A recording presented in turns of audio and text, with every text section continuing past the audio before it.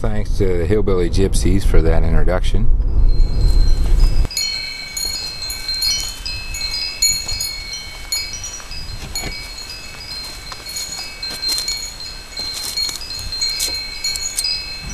And today, you can see I'm hewing.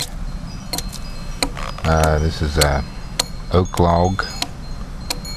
It's some kind of red oak. I got it out of a log pile from where they cleared. I'm hewing on the ground, and hewing on the ground is harder on your back. First I ever heard of Sawyers Props was from the book A Museum of Early American Tools by Eric Sloan. In that book, Sloan had a drawing of two square pieces of wood joined as a T with square mortise and tenon. And it was a real simple thing, and it got me to thinking I could probably find that already growing somewhere, and I did. My Sawyer props are cut from a fallen maple limb, both from the same limb. Probably can see that the smaller limb grew almost at a 90-degree angle from the larger limb, and making the perfect natural Sawyer's prop. Mine are cut from a limb about as big around as my forearm.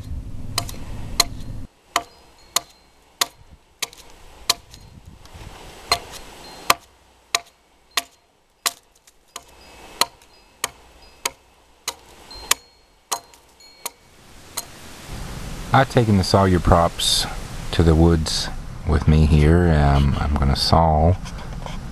That is the name of them, Sawyer's Props. I have a crosscut, single man crosscut, and sawing a piece of satin. You won't be able to run down to your local big box hardware store and find Sawyer's Props. But they're a simple device and fairly easy to find in our natural environment. Go out in the woods and find you a suitable fallen limb and just make 3 cuts and you're done. Best to leave the protruding limb a little longer than the main limb. So the leg of your T would be a little longer than the top of your T. That's a little bird taking a little break. When the log gets short, I need a little bit of weight to hold it down, and that's what she's got, a little bit of weight. Gotta save one.